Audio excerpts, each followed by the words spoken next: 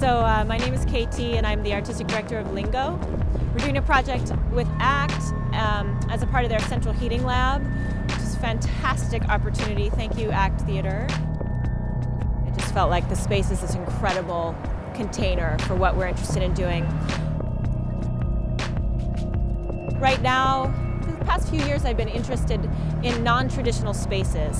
So the kind of work that I'm creating, trying to figure out venues for it that aren't traditional proscenium, where we do a show over here and you sit down here and you read your program and you clap and then you go away. And then the other thing is about proximity, being close to a performer, being far away from a performer, and the level of intimacy that can show up around that. Well, I've been making work in Seattle since the mid-90s, and I think in the last 5 years, I just was feeling a longing, honestly, for a little bit closer proximity between the person that I'm giving the work to and myself. And that originally just led me right off the stage. So I think the way all these things link in my mind, again, is they're taking a look at what happens if we do what we do, if we take the dance, the theater, the conceptual art that we do and we place it in a context outside of the proscenium stage. How close can we get to the people that we're doing it for?